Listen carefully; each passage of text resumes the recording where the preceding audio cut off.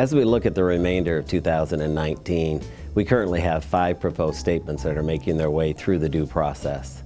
The comment period on subscription-based IT arrangements ended on August 23rd. We received 33 comment letters on this proposed statement, and we will begin our redeliberations at the October meeting.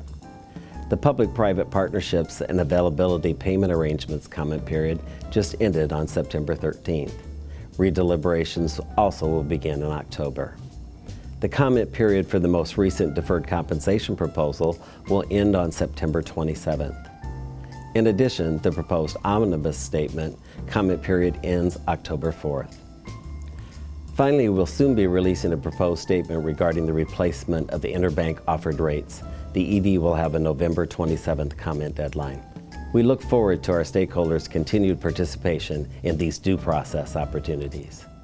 Regarding the technical agenda, there's been some important additions to the research agenda. First and foremost, we will be looking at capital asset reporting from a number of different angles, including what should be capitalized as an asset versus what should be expensed as maintenance. We'll also be taking another look at condition reporting. This will be a massive research effort. We've added a research activity on interim GAAP financial reporting. We will focus on business type activities, but we'll also look at general purpose government reporting. Finally, we'll be researching investment fees. Some financial statement users have called for either the display or disclosure of all investment fees incurred by governments, including those associated with hedge funds and fund of funds. We will be looking into the feasibility of such presentations or disclosures. On the financial reporting model improvements, the board made a significant breakthrough at its August meeting by reaching a tentative conclusion on the measurement focus for governmental funds. It will be a short-term focus based on the following 3 characteristics. 1, the term used to classify short-term transactions and long-term transactions would be established by the specific contractual or statutory terms of the transactions, or using estimated payments when there are no contractual terms. 2, items arising from long-term transactions would be recognized when due. That is, the date at which the payment is scheduled, or if not scheduled, it's the date expected to be made in accordance with the recognition terms.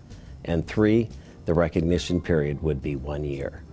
Regarding some of our other projects, progress continues to be made on both revenue and expense recognition and disclosure framework projects.